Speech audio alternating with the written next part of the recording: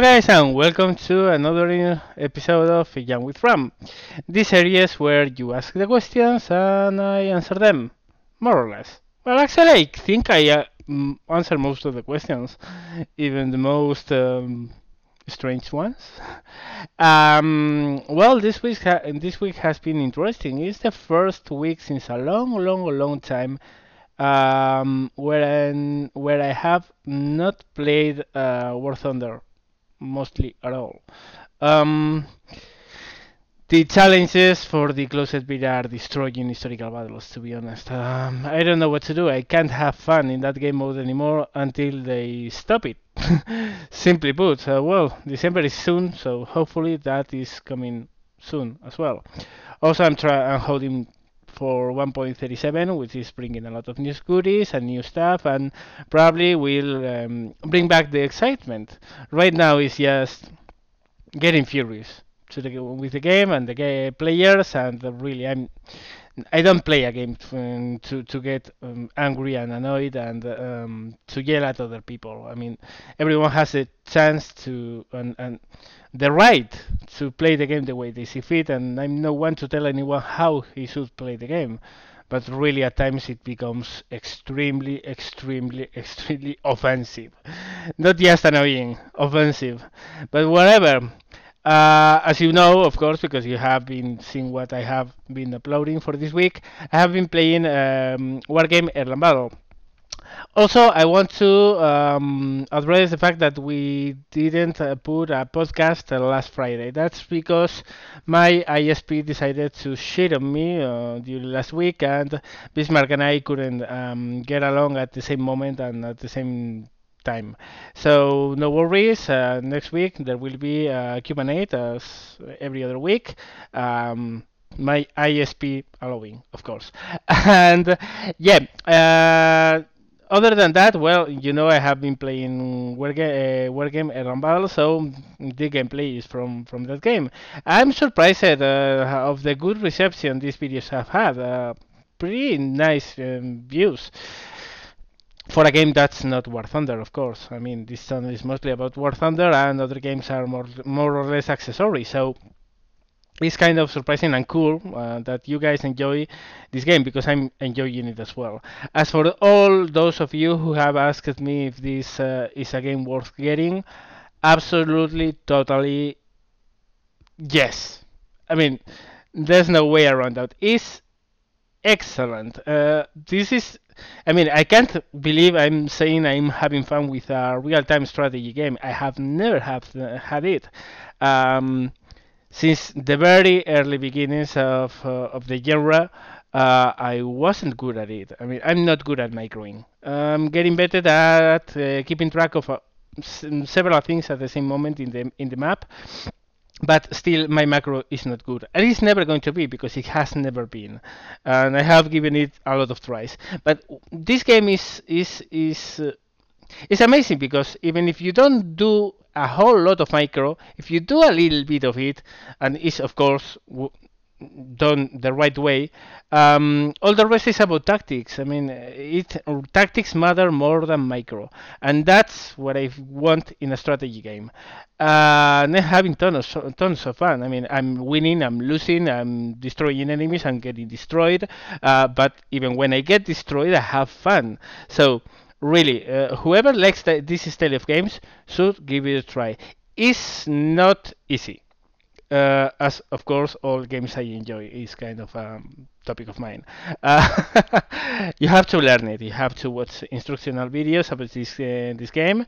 Actually, lately I'm playing with the Rapak, which is a group of people who are in the same clan as Raptor ICBM, which is another YouTuber who puts up a lot of videos about real-time strategy games, as this one, Wargame Erland Battle.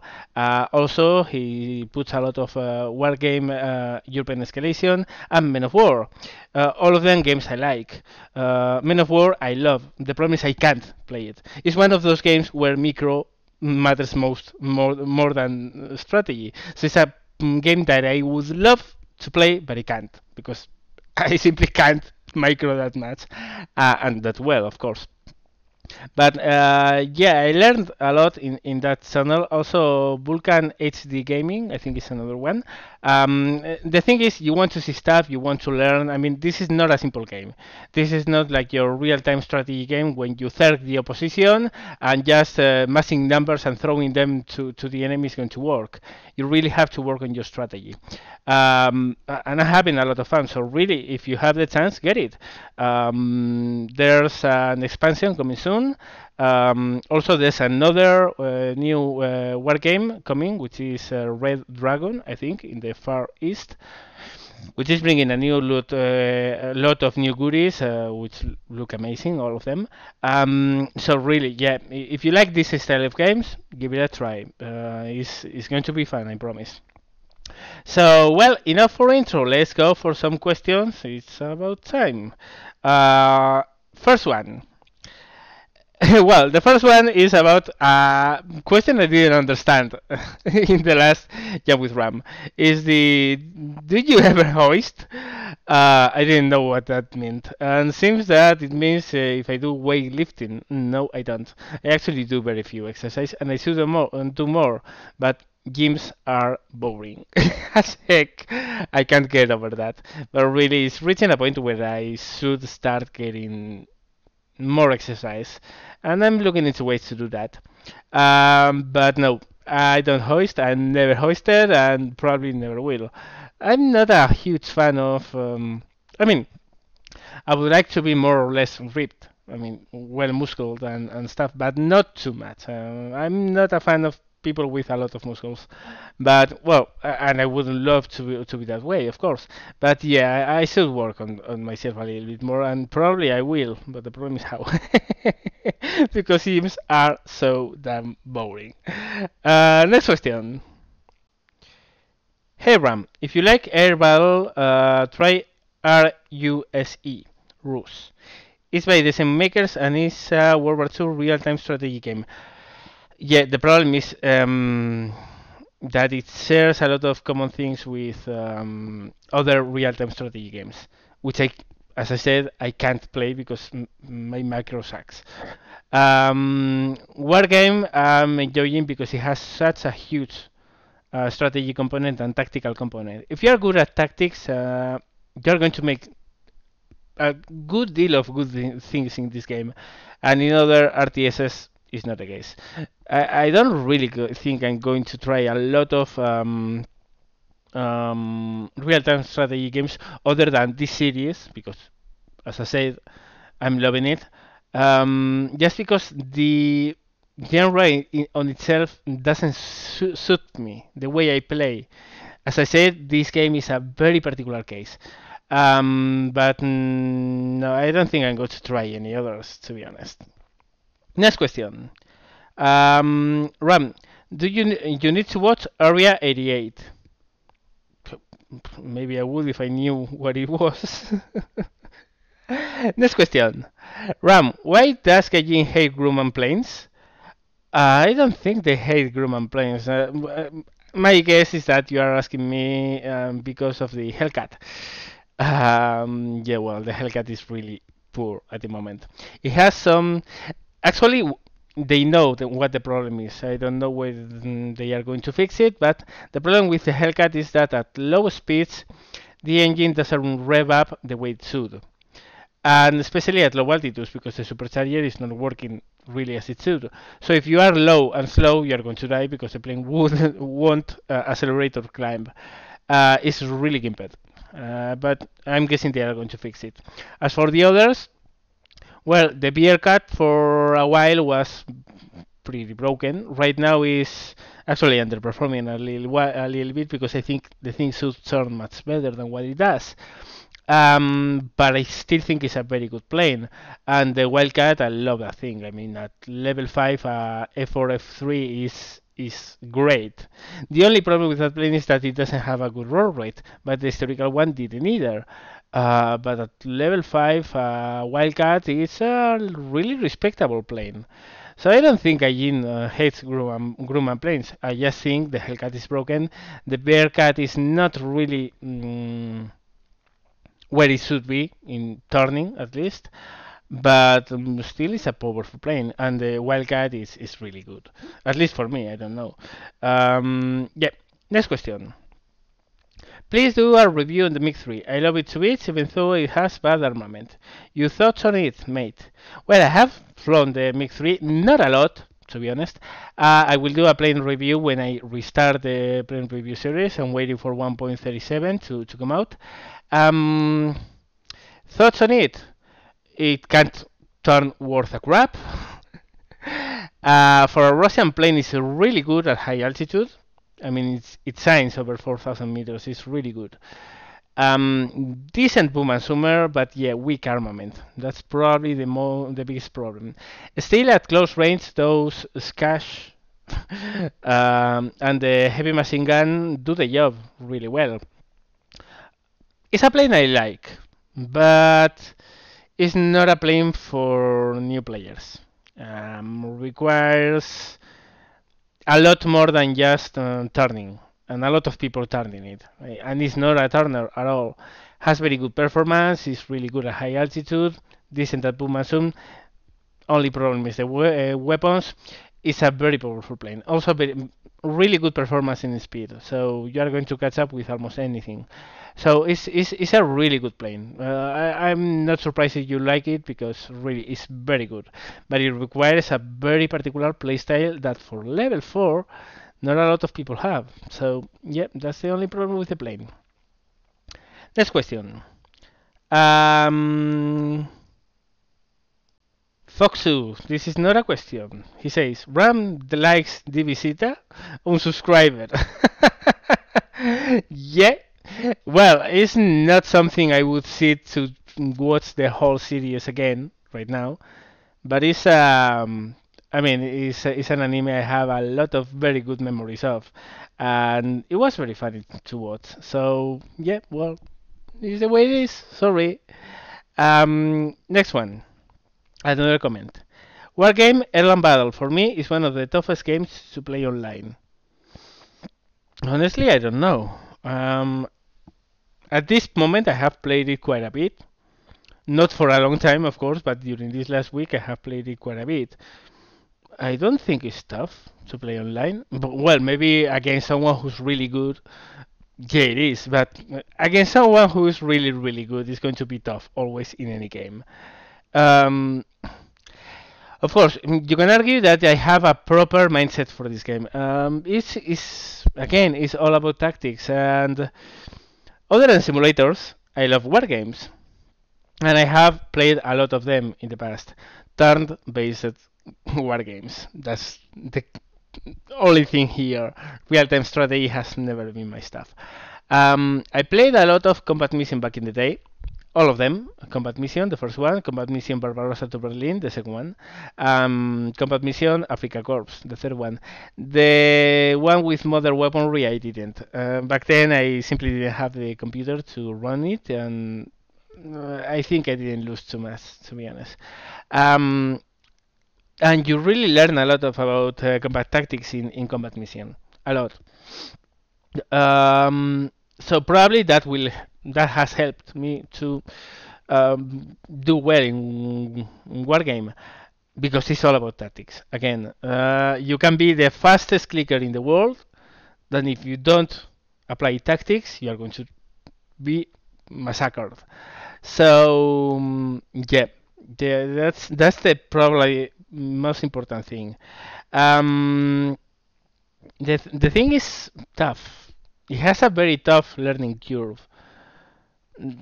But again, maybe it's because uh, I'm a nerd. I'm a freak of weaponry and armaments and not just about World War II, also about the Cold War. So most of the weapon systems that are in the game, I know. So I know what to expect from them, and I know how to use them right because I know how they did in real life. The game on itself is not 100% realistic, but it follows realism really well. So if you apply real life tactics to the game, you're going to do well. So yeah, toughest I don't know. Tough, well, it is tough, but yeah, well, I don't know. Next question. Hey Ram, what are your thoughts about the Dornier 335 fail the arrow. Historically, its performances, etc. Would it would be a good premium plane for the Germans? Well, yeah, certainly it would be a great. I don't know why premium. It would be a great German plane. Period.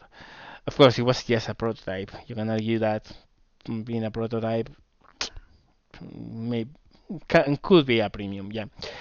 As for the plane on itself, I think it was a wasted chance for Germany. Kind of fortunately, of course, because no one wants Germany to win that war.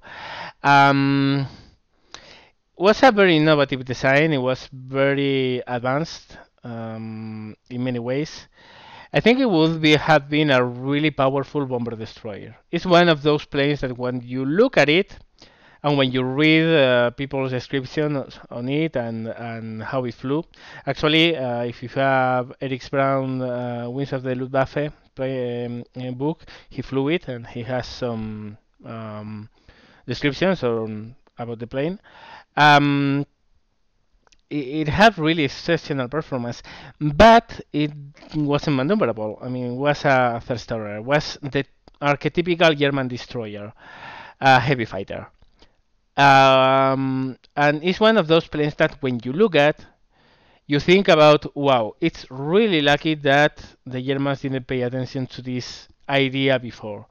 Because with that kind of plane in 1943, and it could have happened, I mean, it was not revolutionary technology. The engine, not exactly the same model, but the engine on itself, the DB603, was available in 1943. And the plane could have been used in 1943 had it been developed in time.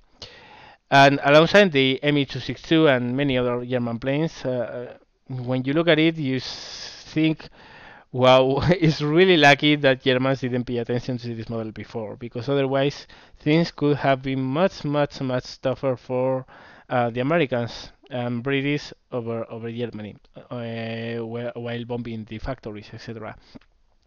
Um, I think, and also in War Thunder, I think it's going to be a really, really, really, really good plane. Really, so heavy, so powerful because it has a lot of power, and also so clean for a twin engine plane because it doesn't have any wing gondolas for the engines. Might be a Bowman's dream. And also the heavy weaponry, of course. MK-103 cannon. Wow, and 20 millimeters on the nose, an option to load more MK-103 cannons on the wings. So it can be a really devastating plane. Also excellent performance. In speed, won't be a great climber, but will be very fast. So yeah, I would like to see it in War Thunder, of course.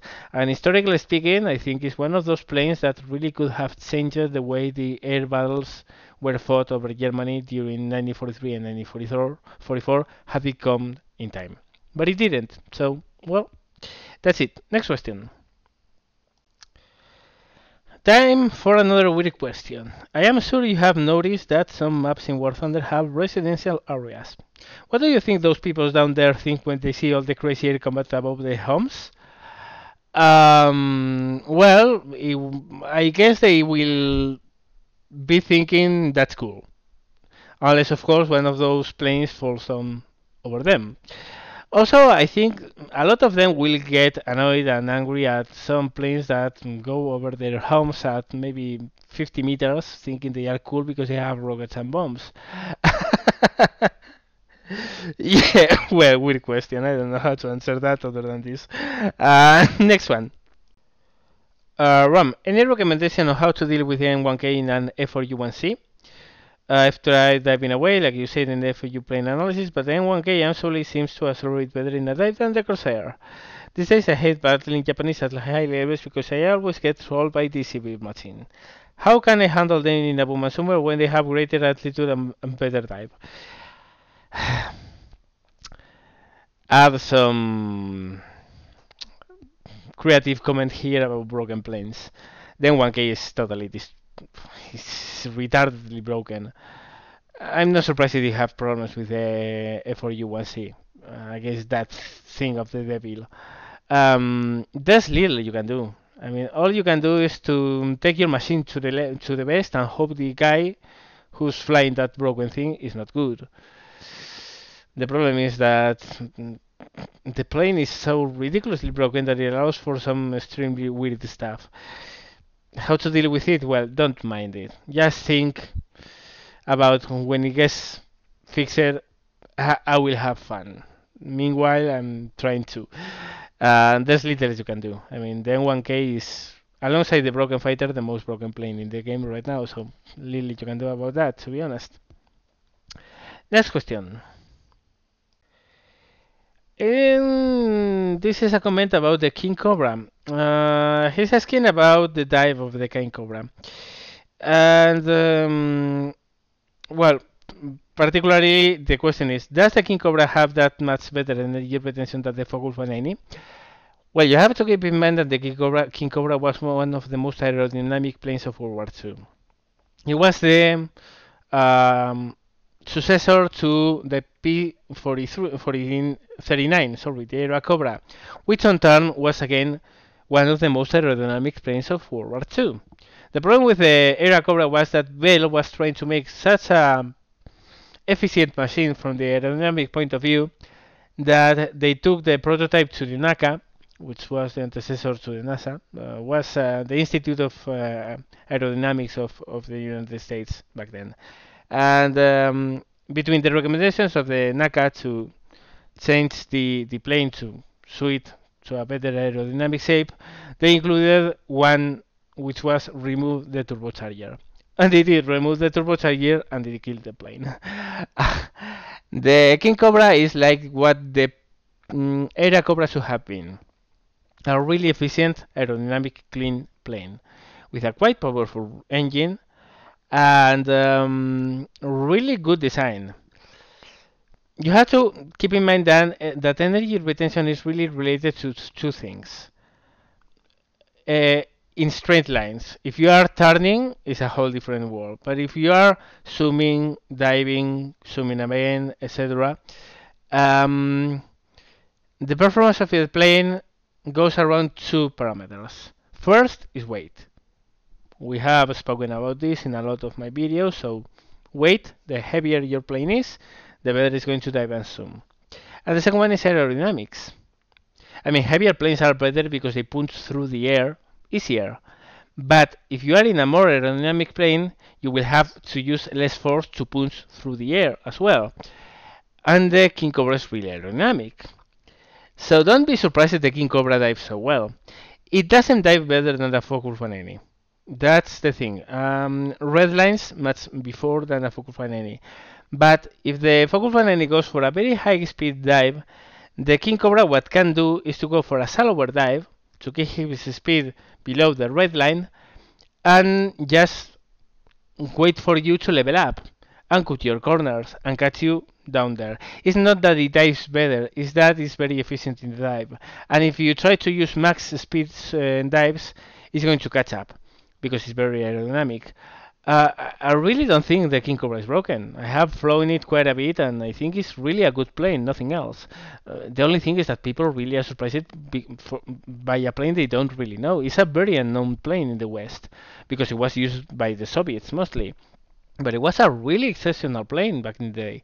The reason it didn't make it into the US Air Forces, I think, is because they were short-sighted.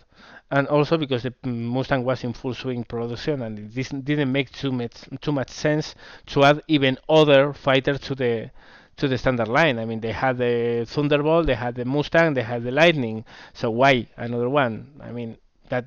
It was very good, but the Mustang was doing really well, and so the Thunderbolt. But really, the King Cobra was a really, really good plane. I don't think it's broken at all, at least from what I have tried it. And I have fought against it, and I have flown it, and I think it's perfectly okay. It has a lot of nice things to it, and its great aerodynamics is one of them. Laminar flow wings in a really, really aerodynamic shape. So it's not surprising it has a good energy retention. It's not really heavy, but I mean, it's not a lightweight either. I mean, I think it's maybe 3,800 kilograms of plane, which is not that far away from the Focus 180, which is 4,000 kilograms. So really, I do think the only problem here is that the plane is good and people don't expect it to be so good. Because the King Cobra has the stigma attached to it that is the successor to a very crappy plane as the Air Cobra was. But I think it's just a case of a very good plane that people don't. The same way everyone is like crying because the Mustang is not good and they expected them to be the Terminator of the skies. While the P-51 is really good in the game, but people simply expect things from that plane that the plane doesn't deliver because it was exceptional for what it did, but some things it didn't do well. I think this is the opposite. People don't know the King Cobra. They don't have any hype attached to the plane. They don't expect it to be good. And when they find out how good it is, they are surprised. And they think it's broken. No, it's not broken. It was really good. And of course, it offers things that suit for what people think is good in historical battles. So it has a very good climb rate. And people really the focus on the climb rate in historical battles. Oh my gosh, no, it's not about climb rate. It's about how you use your energy. You have to climb to use energy, but you don't need to be the highest one. Anyway, I think the thing here is that people don't know the plane. They don't know it. They don't know what it's about, and they think it's like the Era Cobra with a little more power, and it's not. I mean, the King Cobra is what the Era Cobra should have been, and never was. So, yep. Next question. Ram, will you play other nations jets when you get them? Ones that are worth flying, but not ones like the F-80 when you just circle up Germans all day. Oh, yes, of course, eventually when I make into the levels where I can purchase a jet, I will purchase it and I will try it and I will probably make videos about it. The thing is that lately I'm not playing War Thunder that much, so it's going to take a while. But yeah, I will. I'm actually looking forward to the meteors. I'm just one level away from them, and I'm also not that far away from unlocking the first American ones. The problem, again, at least with the American ones, is that yeah, the F-80 is a silk labbing machine. There's no way around that. Um, so well, but I will try it, of course, because it's going to be interesting to try it out, to see where it shines and where it lacks, and to put up some videos. Of course, yes, I will try them. Next question. Ram, could you please explain in detail how to deal with the wobbling in BF-109 Fs and Gs? One advice always get is to use keyboard, but it seems I'm stupid. I'm too stupid to get it right. This wobbling took away the fun I had up until now. Um, my answer, use keyboard. No, really, it's the only way you are going to go around that. And it's not just the Focus 190 which has that problem. The Focus 190 also has several allied planes also have this wobbling. It's related with the way instructor messes up. It's as simple as that. If you are using mouse, instructor is the thing that's flying your plane. You are not flying your plane. Instructor is and is trying to follow your instructions. Um, how to deal with wobble? As soon as the wobbling start, try to roll the plane to one side, other side, whatever. Roll a little bit, use a little bit of turning, even use rudder keys. As soon as you touch a key, a control key, one that controls ailerons or elevator or even rudder, instructor stops making inputs. You are the one flying the plane. So get used to use keyboard most of the time, at least while in combat. Of course, mouse is necessary, so now and then wobbling is going to mess you a little bit up. But if you react quickly with keyboard, you can more or less keep things steady up to an extent. I mean, wobbling is a problem even for me, and I use keyboard most of the time. But really, it's not that hard to keep it under control. You only need to use keys. As soon as the wobbling starts, use keyboard. Important, because the wobbling is caused by instructor, and keyboard simply stops the instructor giving commands to your plane. So it's the best advice I can give you. It's the only way around that. So yeah, use keyboard. Next question. Yes, started watching you RAM, and I got to say some really awesome videos. Well, thank you. Also, with War Thunder, what would be your favorite aircraft historically and why? Well, I have it repeated it a lot of times, but of course there are newcomers and they don't know. My favorite plane historically is the Focus 590. As for the why, it's the first World War II plane I put my eyes on, and it really caught my imagination. And later, when I tried it out in flight simulators, it actually grew on me. I mean, it's not an easy plane to fly. It's not really, especially in real simulators. I mean, in War Thunder, it's more or less it's easier. I think it's easier to fly Focus 190 in War Thunder, but in real simulators with stalls and spins and etc., you really need to be very careful because that thing stalls really quickly. It has a very sudden snap roll to the left if you stall it that can really destroy your ability to win a fight. So you have to be really careful to fly it. Um, I don't know if it grew on me because I like the way it flies, Boom and Zoom, or maybe is that I like Boom and Zoom because it's the way the Focus 190 should be flown.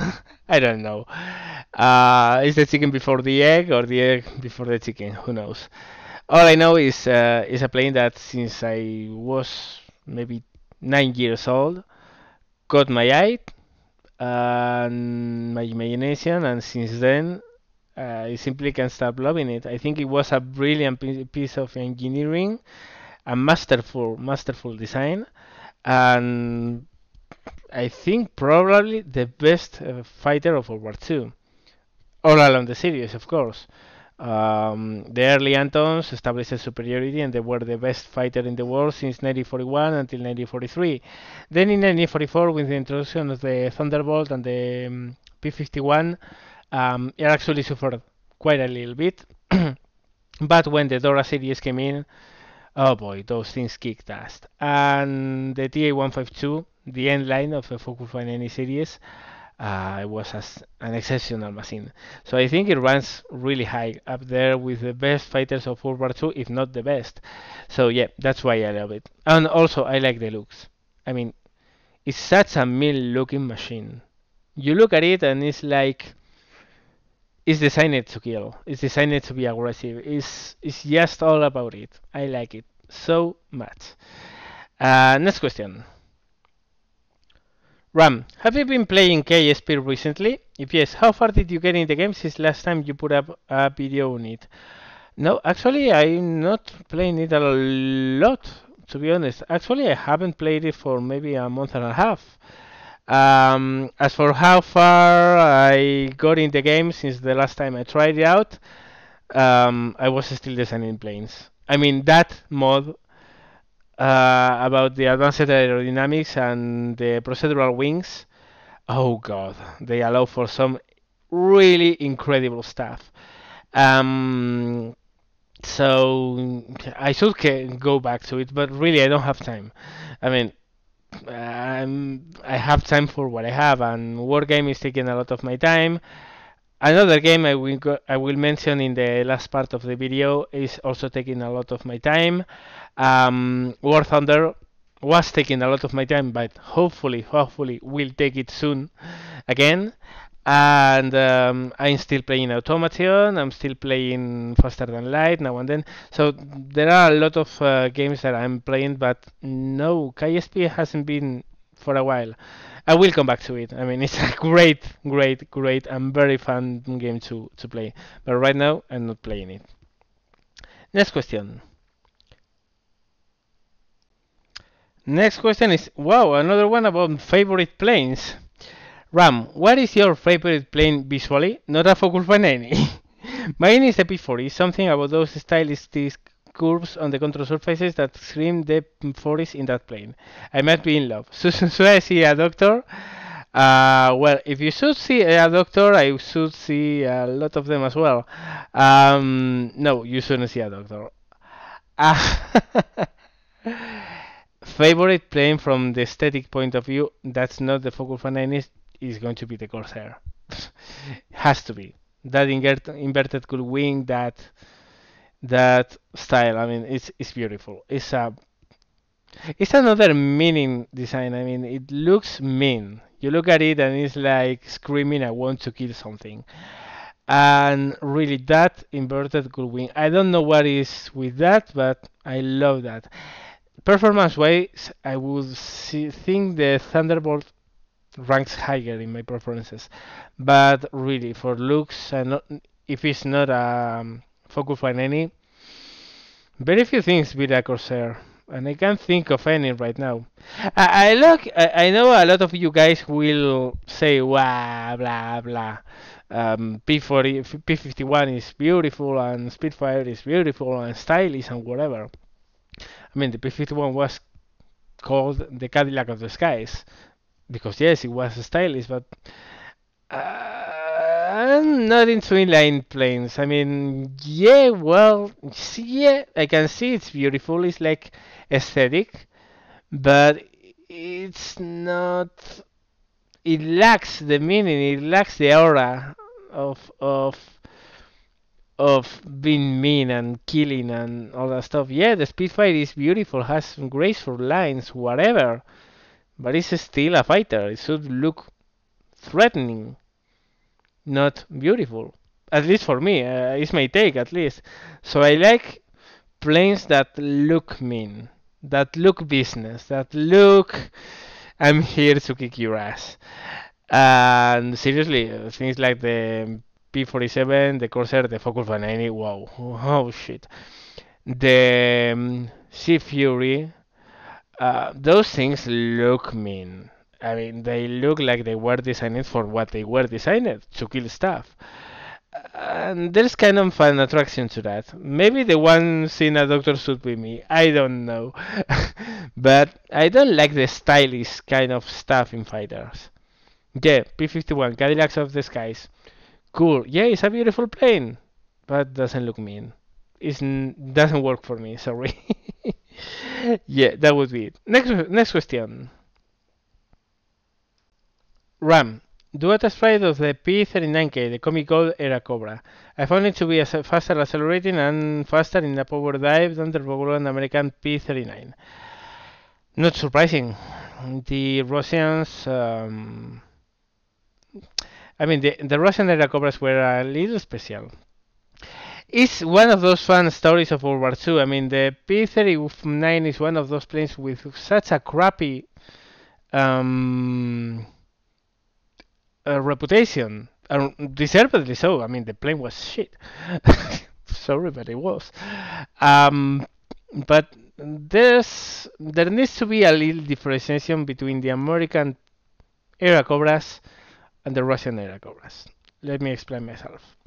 First of all, the biggest and probably worst problem with the P-39 is that over 3,000 meters it was not a plane. It was a dustbin with wings and it only served to be a target. It simply didn't have any performance up there. It's as simple as that. The superstar was not powerful enough to give any power up there. However, in Russia that's not a problem. That was not a problem because the Red Eye Force was a mass flying under 4,000 meters as a rule. Soviet planes and Soviet fighters were used to cover for IL-2s, and IL-2s were going at 3 level. And of course, that meant that the air covers were never high, so the problem with the supercharger was pretty meaningless. That's the first thing. The second thing is the Russian version of the plane is not the same as the American one. First of all, the Russians used lighter planes. They took away most of the machine guns. The American versions had wing armament. The most of the times, the Russian P-39s didn't have any armament on the wings, so those nasty gondolas under the wing were not there. Which means less weight and better aerodynamics, both of them, which makes of course for a more efficient plane, aerodynamically speaking, and a faster plane overall. And finally, and probably the most important thing here, the Russians really, really had no respect for the mechanics of their planes. Actually, for the mechanics of everything. They simply extracted every single bit of performance they could out of their engines, as long as it didn't mean it would blow up in the face of the pilot. Let me put it another way. The Western idea of a plane and a machine and an engine was, well, to make it powerful, to make it reliable, and to give it a relatively and decently long serviceable life.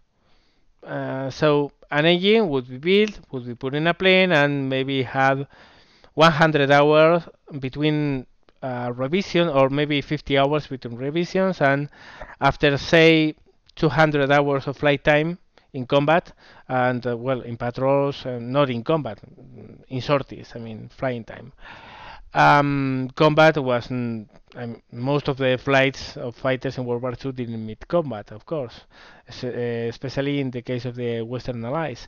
But basically, it's about that. I mean, it was meant to have an engine life, and the parameters of the engine, manifold pressure, RPMs, etc., were all um, written into the pilot manual for a given set of recommendations. So, use this power as cruise power. Use this as full military power. Do not use it more than 30 minutes. And emergency ratings, 5 minutes tops, not recommended over that.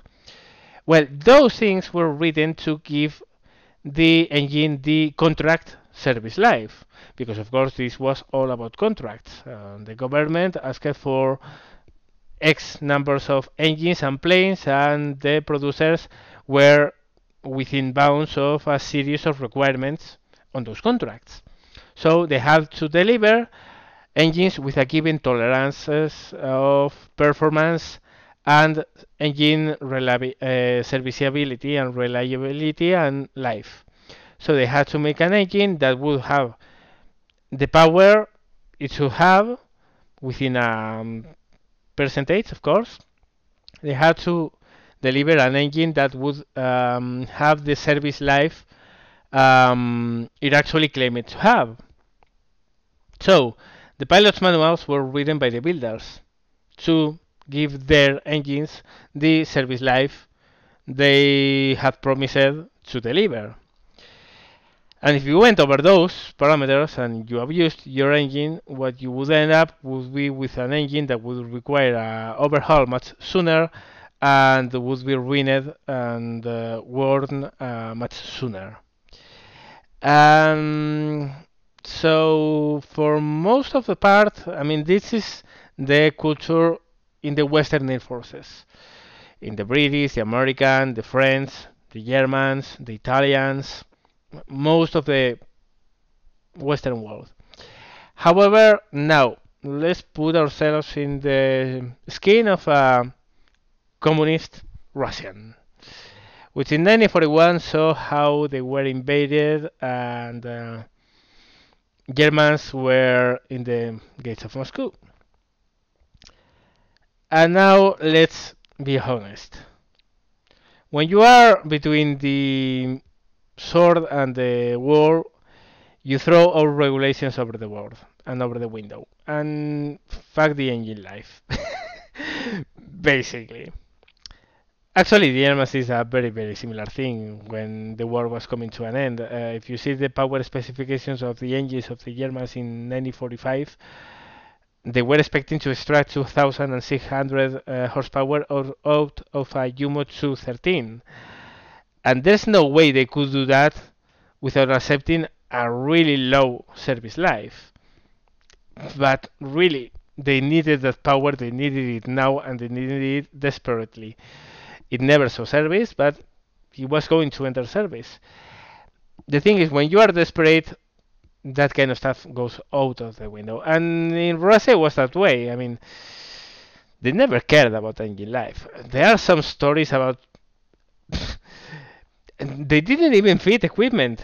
on the fighters. One German, one captured German. I think it was one captured German pilot. Or was it a Soviet? No, it was a Soviet captured pilot. When he saw um, what German fighters had, he was like, "Why do you want this? I mean, in our air forces, a fighter has an expected lifetime of five sorries. So why are you putting radio navigation systems? Why are you putting friendly foe relaying systems? Why are you putting electrical switches here? No, don't do that because this plane is going to die in five battles. The Russians just build things at top speed, so they could build the lot and the much more they could in the shortest time. So they just fitted the most crappy and basic instruments to the fighters. So you have an altimeter, you will have a speedometer, you will have some gauges for the engine, oil temperature, pressure, manifold pressure, etc. But nothing too fancy, nothing more than that. It was Spartan to the extreme because in Soviet Russia, planes were not expected to survive five sorties. So why are you going to spend a lot of things in a plane that's not going to last that long? It was the same in everything. I mean, the T-34s were effective, but so crude. I mean, so vast and so. They weren't well built. They built a lot of them, but they weren't well built because at the time the input and the influx was in numbers rather than in quality. And to be honest, with a reason, because they were in the verge of destruction. So during Barbarossa and during any 42, the USSR could very well have lost the war. So they were facing destruction. So in order to avoid that, they focused on numbers rather than in quality, which is quite of the polar opposite of what Germany did in 1945. But of course, Germany had a limited manpool, while Russia had a limited manpool. They had a lot of people to throw into the midgreen. However, I'm going off track here. The thing is that Russians didn't build the Cobras, of course. They were given to them by Lend-Lease. But those planes that came through Lend-Lease, they didn't treat any better than they treated their own fighters. At all. At all. So the air cobras received, they lightened them, as I said, they retired the wing weapons, which they saw as superfluous. They didn't need them because they thought with the 37mm and the twin 50 cals on the column was enough. But they also extracted a lot more power from the Allison engine than what the Americans were doing. Of course, the Americans were extracting a given power of the engine because they expected it to have a given engine life and to survive for X time. But the Soviets didn't care at all for how long the damned engine survived. They simply abused it. They allowed for higher manifold pressures, they allowed for higher power, and they didn't put any limit on the use of power other than what would be dangerous for the pilot. So it's a case of abuse.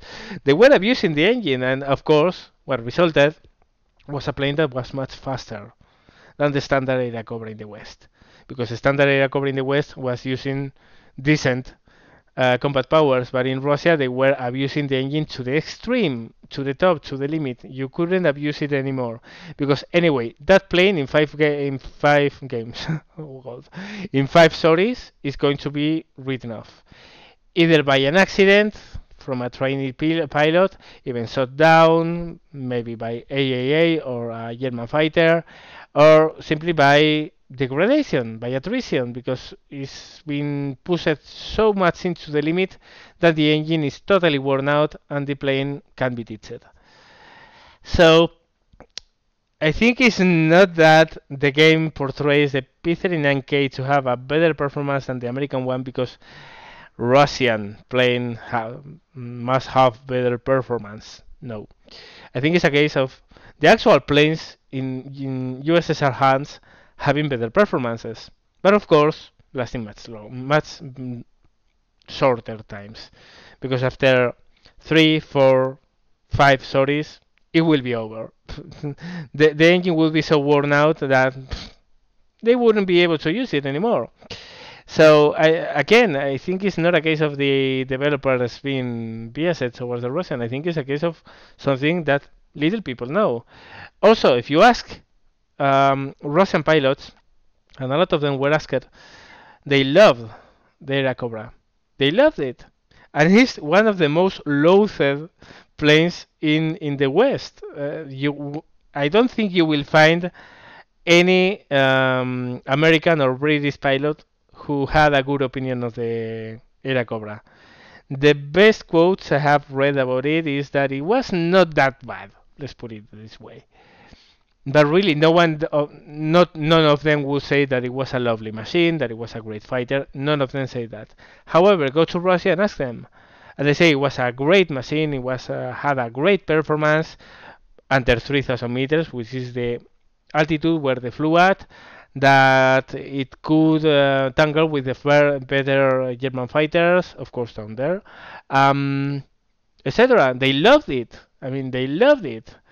And some of the big Soviet aces got most of the kills on Era Cobras, but it was because of that, because they would get on board of an Era Cobra with an engine which was super up to give powers that in the West it didn't. I mean, the Western Air Forces, those powers weren't available because they would destroy the engine. But of course, what will happen was that a given pilot would fly a plane in 3 sorties, and then that plane would be ditched and sent to the scrapyard if it wasn't shot down first. And the memory they have is of a plane with excellent performance. But of course, that happened because they were flying with maybe 200 extra horsepowers than the Western versions of the Era Cobra, and because they were using super up engines. So that's the whole problem. That's the whole issue. Again, it's not a case of developers being biased, but of a real fact that happened that way. Of course, you will argue, okay, historically it was that way, but the plane was ditched after 3 uses. How do we simulate that? And how do we replicate that into the game? Well, it's a good question, because we can't. There's no reliability issues in the game. There's no availability issues in the game. So yeah, you get the best without getting the worst. And it's mostly the same with the German planes, by the way. The very late German planes. You get really good performance, but without any of the drawbacks. Planes that were really rare, that saw production in very limited production runs, and you can spam them. So this kind of something that's going on in the game right now, and not just in Russia. So yeah, that's it for this question slash comment. And it's been a really long answer, to be honest. Next move on. And last question is going to be Ram. I was wondering what is your opinion on non-historical skins like a BF-109K with Tunisia desert camo or an early war aircraft with late war camo schemes. It's okay for arcade, but I don't want to see it in historical or for real. I mean, a BF-109K used the camo schemes it used. BF-109E3 used the camo schemes it used. What I would like would be more variation between the camo schemes, more camos per plane, and probably the ability of the community to make camos for the planes and then Gaijin to approve them. I would love to see that, but non-historical camos, no. No, I mean, this game, after all, is still meant to be historical to a point. So, if you are trying to bring historical performances and what you do is to put them on planes that don't look the way they should, doesn't make a huge lot of sense, does it? Anyway, that's going to be it for this week's Young with Rome questions. Now, I want to make a very special and well, really special shout out and thank you for someone. You know, guys, I have a donation page for people who want to, well, help the channel and help me running it, etc. But this week I have had a very special donation. Not of money. This week have been no money donation, so that's why there's not the usual list I usually run here. But someone did something really cool. Lasse Meyer. I don't know if I pronounced that right, but this guy just went on and asked me to accept his friend request in Steam because he wanted to give me something. And he gifted me something, which was the deluxe version of Arma 3. And that's a really nice stats. Really nice stats. So thank you, Lasse. Thank you a lot. That was really cool from you. As for the game on itself, I'm playing it. I'm having fun with it a lot. But the problem is that my computer doesn't run it really well. I can play it without a problem. Don't take me wrong, and I'm doing so, and I'm having fun. But the problem is that I can't record because the frames per second drop under 15, and the game becomes unplayable, and the video is unwatchable. But I'm playing it. I'm playing the campaign, the solo campaign, and I will play it online as well. Maybe, hopefully, well, I know Sidestrafe plays Arma, so maybe at some point I join him and he can record us playing the game. So well, and maybe I find a way to record with less frames per second problem. But really, thank you so much. That was unexpected, and that was really cool from you guys. So yep, that's the huge thank you of this week. Really, when people just do that out of, I mean, all I do is put up videos for you guys to be entertained and from learn on War Thunder, and maybe now with Wargame, even though I'm not really good at Wargame yet, and I hope to be somewhere someday, but I'm not yet. But really, all I'm doing is just trying to help you out, guys, and I don't expect anything in return. And when it happens, it's really wonderful. So yeah, that's going to be it for this week's Young with Ram. As always, don't forget, you have to put the questions down below in the comment section. Upvote the questions you want to see answered the best. And also, let me know if you really, well, I'm at this point, I think the reception has been really good. People are watching them, people are voting them, the wargame videos. Let me know, guys, if you want this to be a fixture of the channel. I mean, my channel is War Thunder. It's focused on War Thunder, and it's going to be focused on War Thunder. It's just that right now, because of the stated reasons, is not fun for me. But it's going to be War Thunder. But however, if you want me to play this game as well, when I start playing War Thunder again and putting up content of War Thunder, let me know, because then I will also put videos of this game. These are right now placeholders until I start recording in War Thunder again. But if you guys want, this will become as well integral part of the channel, and I will put up videos of Wargame on top of putting up videos of War Thunder. So let me know, guys, and as always, thank you very much for watching, and see you later.